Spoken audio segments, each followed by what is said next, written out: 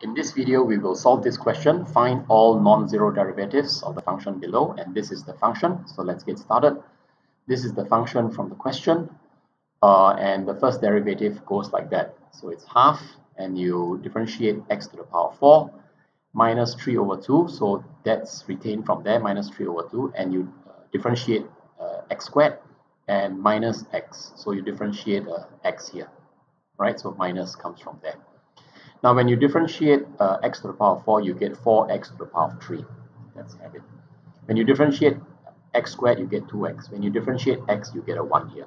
So when you tidy this up, you get this 2x cubed minus 3x minus 1. Now let's go on to the second differentiation. So d2y dx squared equals to 2 differentiate x cubed minus 3 differentiate x minus differentiation of 1. Okay, and what you do is you retain a 2. When you differentiate x to the power of 3x cubed, you get 3x squared. When you differentiate x, you get a 1. When you differentiate a constant, you like a 1 here, you get a 0.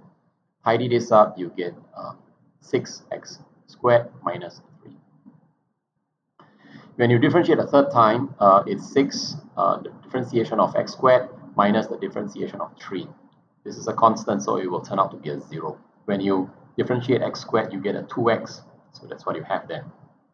The 0 comes because of a differentiation of a constant. Tidy this up and you get 12x.